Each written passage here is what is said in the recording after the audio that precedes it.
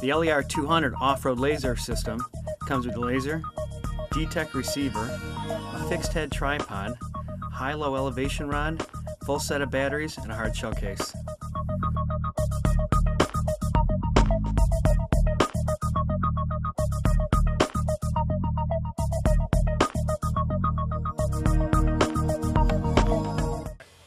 I'm Jason Becker with Stabila, and the next tool I'm going to show you is what we call our off-road laser.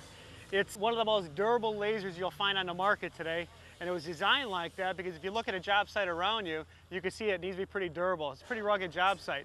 It's kind of an amazing thing. A week ago, this concrete slab behind me wasn't there.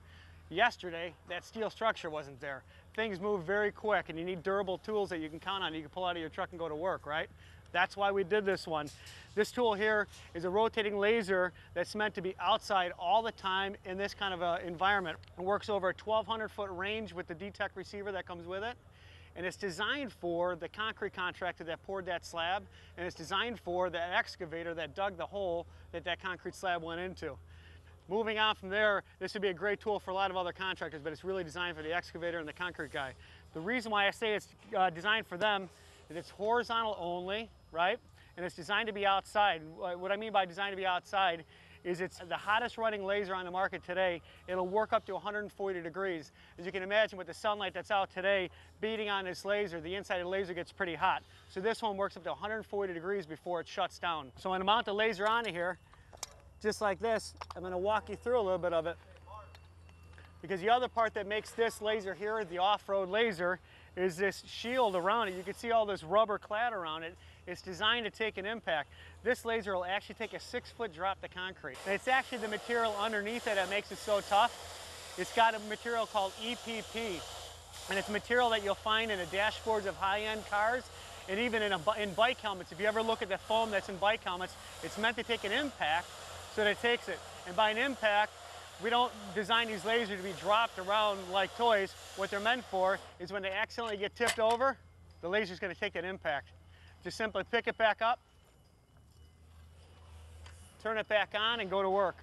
The other thing this does to be able to take a job site like this is it's dust and waterproof.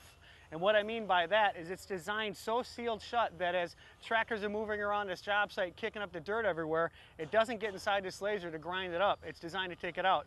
And if we were to have a storm roll in here and it was going to rain, we could jump in a trailer, leave the laser out here. It's going to be just fine. It's meant to take it. And not only the durability made it great for this contractor, but the simplicity of it too. If you look at this keypad, there's only 2 buttons. And I can tell you that 90% of the time you're only going to use this one, and it's the on-off button. This laser here, you turn it on and you walk away.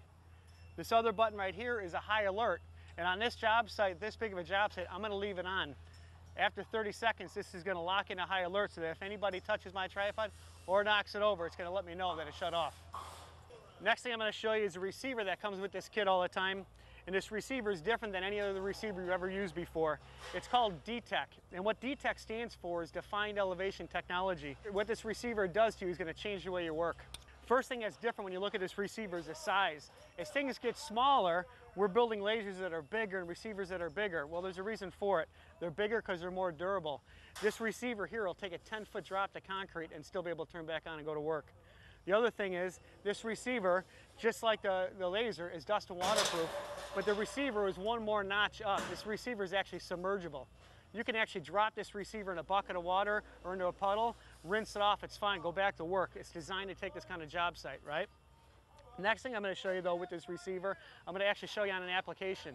Like I said earlier, this concrete was poured a week ago, but I can go now as the carpenter that's going to build steel studs on here, I can go around the perimeter of this and check the concrete and see how level it is. So let me show you that next. I'm going to show you a quick example of how this receiver would be used and what this receiver is going to do that's going to change the way you work. So the first thing I would do coming onto this job is I have to adjust the receiver to the height of the laser. So what I've already done is I've clamped the receiver onto 0 on this grade rod, okay? Next thing I'm going to do is I'm going to adjust the height until I hear an even tone. When I hear an even tone, I tighten the clamp down there. That means I'm even with the laser. Next thing I'm going to do then is I'm going to walk along this chalk line here, and I'm going to set down the receiver in intermittent spots there, and it's going to tell me how far from level I am. And if you watch closely and watch the screen of this receiver, you're going to see exactly what I mean by how it's going to change the way we work. So as I set the receiver in the next spot here, it doesn't only tell me by the by the beeping noise that I'm off level. If you read the screen, it's going to tell you exactly how far from level I am. It's going to blow you away. So I'll move on to the next area. And I can quickly see that I'm 3/8 of an inch low right here. So that's how fast I can tell that I'm going to need to change my work and the way I do it. Next spot says I'm 3/8 of an inch low. So you can see that in 12 feet I went from 0 to 3/8 of an inch. I know I need to adjust my wall height in order to be level.